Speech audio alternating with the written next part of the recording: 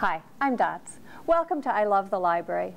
Imagination is a big key to reading enjoyment. Characters and places come to life in your mind as you read or listen to stories. Imagination is an asset to be cultivated. So, here is an imaginative tale let me share. The Incredible Miss Smith's Incredible Storybook by Michael Garland. It was the first day of school. Zach was waiting for his teacher to arrive. Boring, boring, he thought. Why would this year be any different from the last one? Then the doors swung open. Good morning, class. My name is Miss Smith, and I am your new teacher. Miss Smith seemed very different from Zach's other teachers, but the day went along just like every other school day Zach could remember until Miss Smith said, "It's story time." When she sat at her desk and started to read from the book she had brought with her, Zach couldn't believe his eyes. The storybook characters came to life and the classroom was swept up into a swashbuckling pirate tale. The rest of the class and Zach were right in the middle of the story. He could feel the breeze in his hair and hear the waves pounding against the side of the ship. From then on, Zach couldn't wait to go to school. Every day there was a new story to look forward to. When Miss Smith finished reading, all the characters and adventures whooshed back into her book. On Friday, Principal Rittenrotten stood in front of the class instead of Miss Smith. "Miss Smith is stuck in traffic, so she asked me to read to you until she arrives," he announced.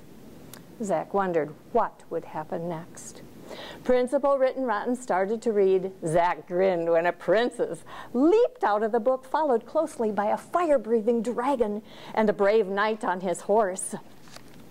Principal Rittenrotten was so surprised that all he could do was scream and throw the book up in fright.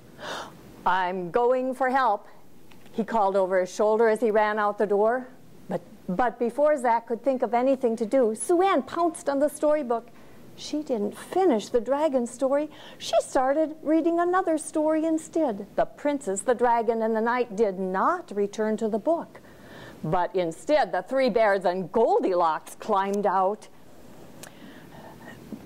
Soon Billy had the book, and he started reading from a new story. Zach shook his head in amazement when the Mad Hatter, Cheshire Cat, and Alice popped up to join the others. As the book passed from kid to kid and one character after another flew out of the pages, the classroom was getting very crowded. "This is trouble," Zach said to himself. The chaos was beginning to spill out into the halls. "Why don't you finish the stories?" Zach pleaded, but no one was listening. Miss Smith brought her car to a screeching stop in front of the school. "Uh-oh, there seems to be a little problem," she said to herself as she raced inside. Meanwhile, Zach was shouting, "We have to finish the stories so the characters will go back into the book." But the storybook characters did not want to go back. Miss Smith appeared at the doorway. With one look, she let everyone know she meant business. Even the dragon was silent. Zach handed the book to Miss Smith. She ruffled through the pages, adjusted her glasses, and started to read. The class sat spellbound as she finished story after story. With a swirl and a whoosh, one character after another disappeared into the book until the classroom was quiet again.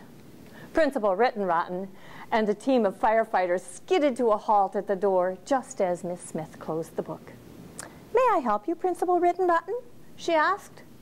But the principal couldn't answer. He just stared at the quiet class with his mouth wide open. Miss Smith flashed a smile. Zach smiled right back. Who would ever have guessed reading could be so much fun?